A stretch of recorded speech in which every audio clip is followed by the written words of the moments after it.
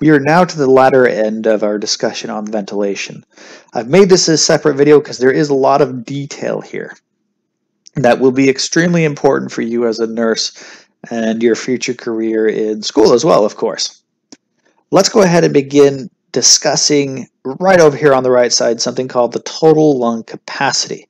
Your lungs can hold only so much air. For males, you got an average of 6,000. For females, you have an average of 4,200 milliliters.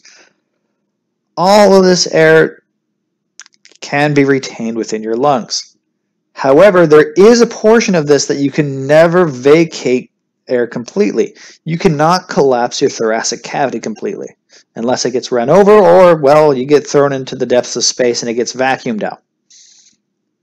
This space that will never ever empty because, well, you never ever empty that volume is called the residual volume. Residual means left behind. So this residual volume is left behind in your lungs, no matter what. You can only go so far with exhaling air before you can't exhale no more. This is about 1,200 milliliters in males, 1,100 milliliters in females. Everything else you can control besides residual volume. You can't get rid of residual volume. Everything else that you can move inside your lungs is called the vital capacity. Remember that vital means the necessity to live or to what is necessary for life. This vital capacity is how much your lungs are able to push in or push out air. Within this vital capacity, obviously you're not breathing like crazy using vital capacity all the time. That's just not necessary. Your body doesn't need that. So when you're relaxed breathing, your normal breathing is about 500 milliliters, male or female, and it is called your tidal volume. It's called a tidal volume because think about it as the tide. When you breathe in and breathe out, you are making waves, just like the tide of the ocean. You are making waves. So this is your tidal volume. You're always seeing these particular waves. Now, are you restricted to just the tidal volume? No. Remember, you got the vital capacity. So what are these other things? Well, you got the inspiratory reserve volume. That's the volume inside your lungs that can take on extra air.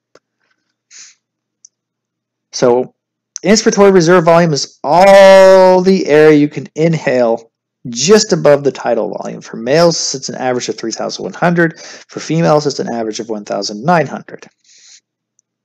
So again, the inspiratory reserve volume is as if you're breathing normal tidal volume, and as soon as you inhale and hit the cap of that tidal volume, and then inhale even more, after that is considered your inspiratory reserve volume. Let's look at the expiratory reserve volume. That's the space that you have available to push out even more air if need be. Do you need to refresh some of that air? Okay, well, let's push out all the air that we can and then draw in new air. That is your expiratory reserve volume. So all three of these fit into your vital capacity. Now that we know all three, let's give vital capacity another term. If you were to breathe in all the air that you can, and then at this point, push out all the air that you can. That would be your vital capacity. Your vital capacity can be affected in many ways. Whether you affect the integrity of your lung tissue, if you affect it badly enough via pollution, maybe you're smoking, maybe you're living just in a bad area with bad air, it can eventually destroy the elasticity of your lungs. It can destroy its ability to withhold or release air, thus increasing your residual volume and decreasing your vital capacity. As you get older, too, your muscles become less and less able to push and pull more air out, and your residual volume can also increase as well, and thus limiting your vital capacity. Let's look at the last two terms really quick. We got inspiratory capacity and functional residual capacity. Inspiratory capacity, if I were to put it in my own words, you're breathing normal. At the end of a normal exhalation, you breathe in all you can. That is your capacity to inhale. That is your capacity to inhale. Your functional residual capacity, you're going to notice, includes your expiratory residual volume, reserve volume, as well as your residual volume. Remember, residual volume is the one that is dead space. You cannot, no matter what, get rid of your residual volume unless you're out in the cold depths of space or you get your thoracic cavity gets crushed.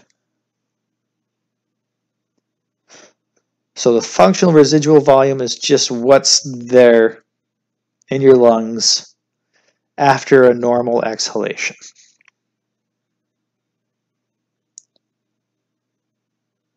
Alrighty. Thank you very much. I hope you all have a good day, and remember, you got this.